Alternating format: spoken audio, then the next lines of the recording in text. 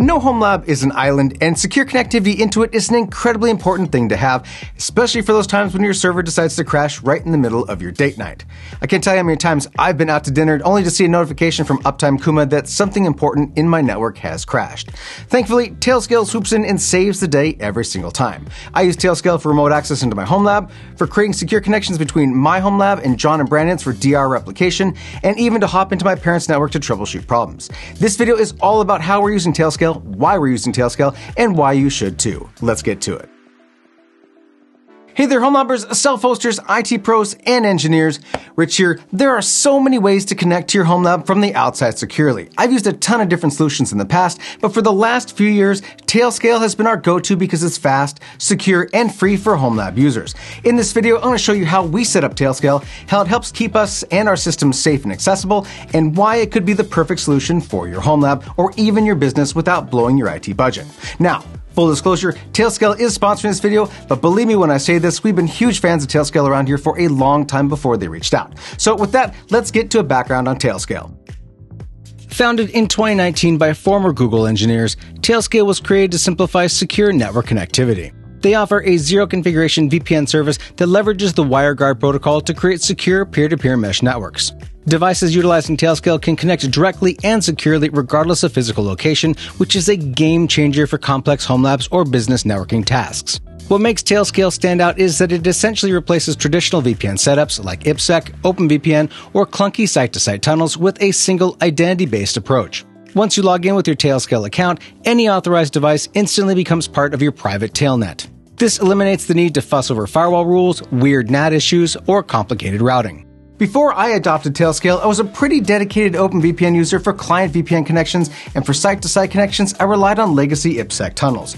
Those methods work fine in terms of securing connections between sites and clients, but they're not exactly painless to configure and use, especially if you're trying to maximize performance on lower-powered devices.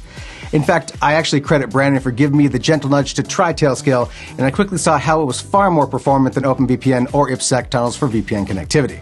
The beauty of Tailscale is just how flexible it is to deploy in your home lab. There are dedicated clients for Windows, Mac OS, Linux, iOS, Android. You can deploy it in a Docker container, on your NAS, and there's even a dedicated package for pfSense firewalls. If it connects to the internet, there's probably a Tailscale client or workaround for it. Let's dig into how I have things set up in my home lab specifically.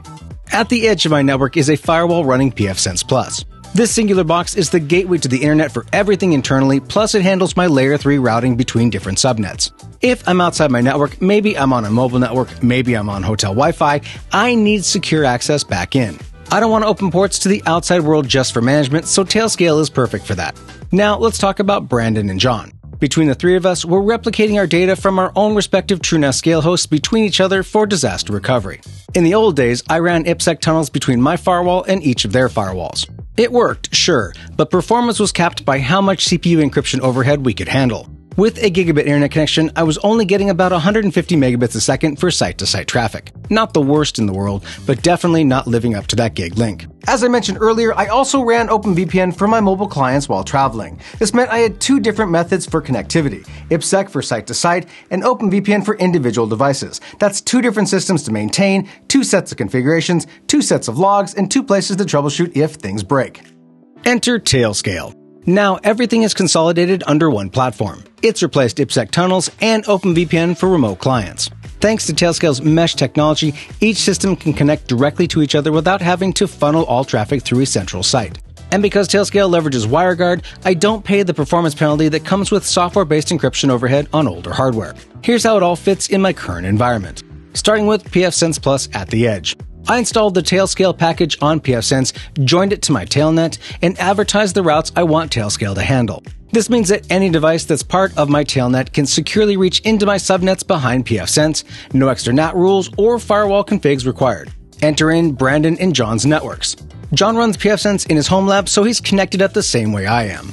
Brandon currently runs a Ubiquity firewall in his home lab and runs Tailscale as a dedicated VM in his home lab, so we now have a full mesh of connectivity.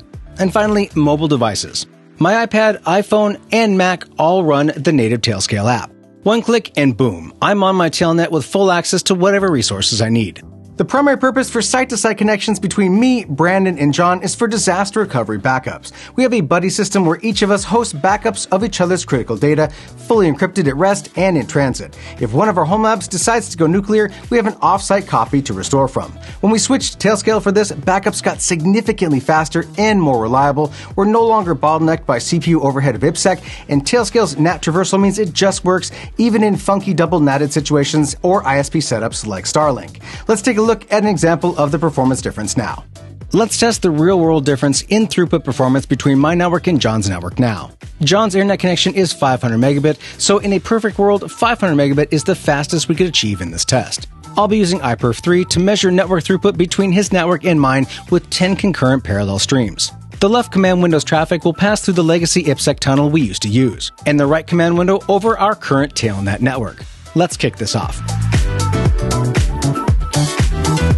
The results of the IPsec tunnel weren't bad, with an average throughput coming in at 282 megabits a second. Remember, John's internet connection is 500 megabit, so that's roughly half his connection speed. Let's run the same test to the same endpoint over Tailscale.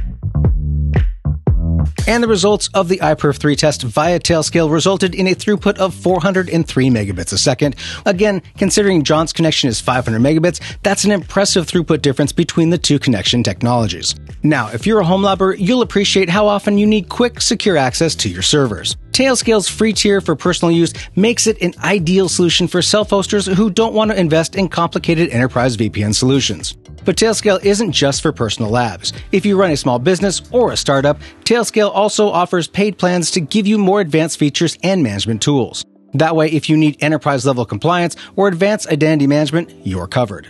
For those comfortable with the concept of zero-trust networking, Tailscale basically bakes it in. By default, devices only have access to what you explicitly grant them. Want to segment your lab into multiple subnets for dev, production, or backup environments? Advertise the right routes in Tailscale, set up your access control lists, and let Tailscale do the heavy lifting. So that's the story of how I went from juggling two separate VPN systems to simplifying everything with Tailscale. It's fast, secure, and for my use case, free. I can't recommend it enough for your home lab, or even if you're a small business looking for a no-fuss solution for remote user access. If you want to give Tailscale a try, check out the link in the description below. Signing up for the free plan is a breeze, and you'll be up and running in minutes. And if you're like me, you'll wonder how you ever managed without it.